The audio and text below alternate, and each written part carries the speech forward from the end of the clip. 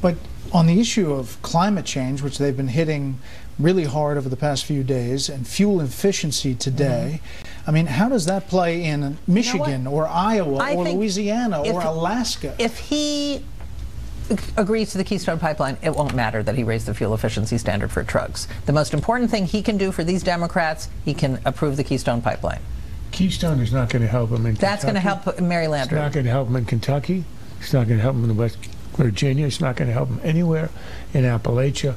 Look, the idea that they are going to pivot to climate change as a way to save these Senate seats is quite insane. The people who care about climate change are the people who are comfortable, who don't worry about a paycheck, who live on the coast and are in favor of an abstraction. It's the environmental left, and it includes those who believe, rather remarkably, that any unilateral American action is going to make any difference on climate in any case. They are not found in the states, which the Democrats have to hold on to in the Senate. And that's why I simply can't understand why it's become a thrust of theirs. Perhaps because they can't run on the economy, on jobs and employment, and they can't run on Obamacare, so they really don't have anything else.